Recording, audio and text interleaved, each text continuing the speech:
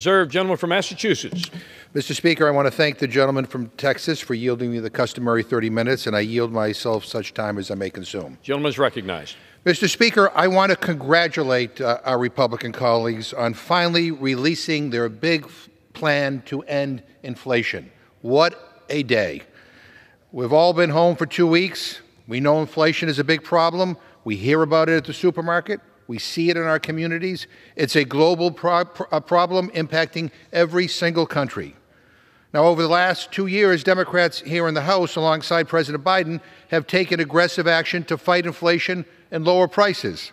And at every step, Republicans have voted no, no, no. At every step, they've boasted about their own alternative, comprehensive plan to stop inflation in its tracks. It's got to be big. It's got to be really big. Can't wait to read it.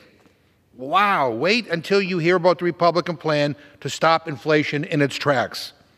But forgive me if I'm confused today, because after months of waiting with bated breath, after all your announcements and after all your press releases and all your tweets about inflation, we finally find out that your big plan, what your big plan to stop inflation really is. Your big bill to address the American people's #1 concern. It's a report. More government paperwork. Great. I mean, will people be able to print out the report and trade it in for cheaper gas or lower food prices? Because unless they can, and I'm not an economist here, but I don't think this is going to make a difference. The bill, and I hesitate to call it a bill because it might as well be a tweet or a press release, does nothing. Maybe it should be an amendment to an actual bill that fights inflation. Just a suggestion. But don't try to pass this off as a real plan. Don't pretend this actually does anything. I'm embarrassed. I'm embarrassed for my Republican colleagues, to be honest.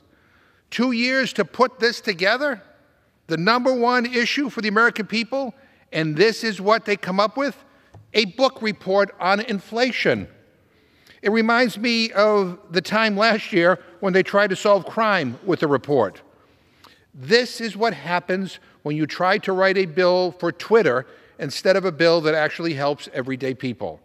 And the audacity, the sheer audacity of saying that all this inflation was caused by President Biden, when the guy before him added nearly $8 trillion to the national debt, when the guy before him presided over a 39% increase in the national debt, when the guy before him accumulated 25% of the total debt in American history.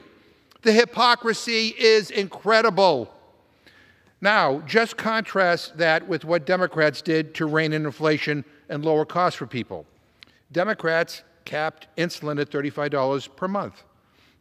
Democrats reduced the price of prescription drugs for seniors. Democrats, for the first time in history, are making sure that Big Pharma faces penalties for raising their prices faster than inflation.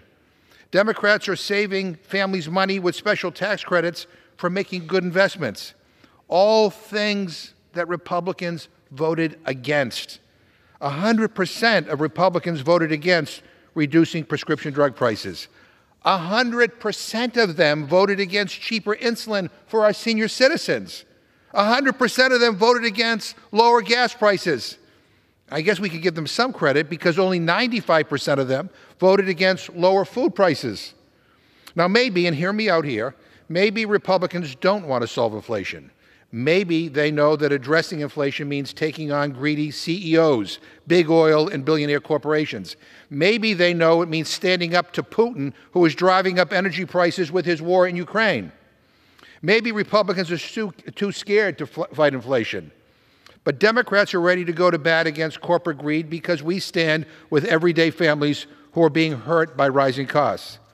Today, Leader Jeffries is introducing the PRO Act, a bill empowering workers to unionize and hold their employers accountable for improper work practices. Because while Republicans continue standing with the billionaire corporations responsible for price gouging, Democrats stand with workers hurt by inflation. We support their right to organize for better wages. And instead of wasting time writing a bill that only requires a book report on inflation, we spent the last 2 years taking action to actually stop inflation in the long term by bringing jobs and manufacturing back to America. Democrats secured over $300 billion in investments in U.S. manufacturing to move supply chains back to America.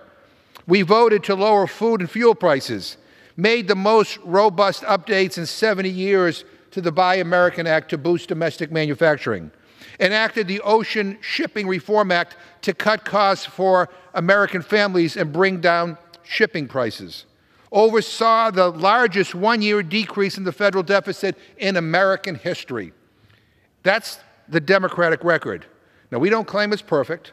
Prices are still too high. Inflation is hurting people. I know it. Joe Biden knows it. Democratic leadership knows it. So there's a difference here. There's a difference here, and it's a big one. Democrats are fighting for the families being hurt by inflation and taking on the greedy corporations who are driving prices up. And Republicans, their solution is to blame Democrats, blame Biden, and write a book report. Now, I guess when you have no plans, when you have no real ideas, you'll do anything to say you did something. And that's all this is, a talking point, a press release, and a total waste of time. Apparently, the bar is on the ground for this new House majority, and it's a real shame. I reserve the balance of my time. Gentleman reserves his time.